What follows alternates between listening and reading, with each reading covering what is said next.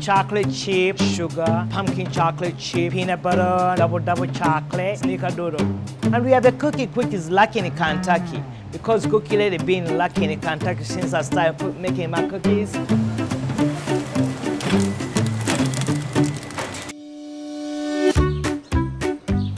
So when we come in at 4 o'clock in the morning, my husband knows exactly how many dozen we need to bake. We start baking fast as we can.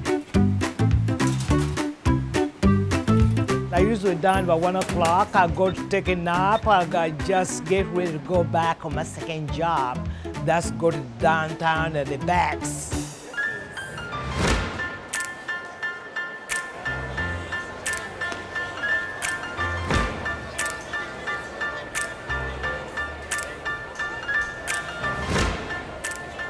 In Africa, everybody carries things on the head.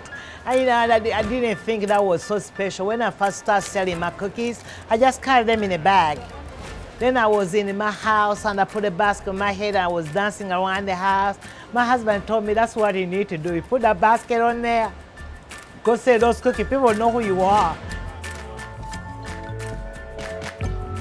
I can say this is one of the premier attractions that you would want to visit when coming to the Highlands. I like that I can come and see stuff like for a gift, and then there's cookies.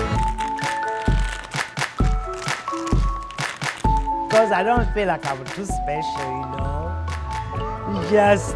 I'm just regular Elizabeth, you know, but if people think I'm special, I'm happy to be it.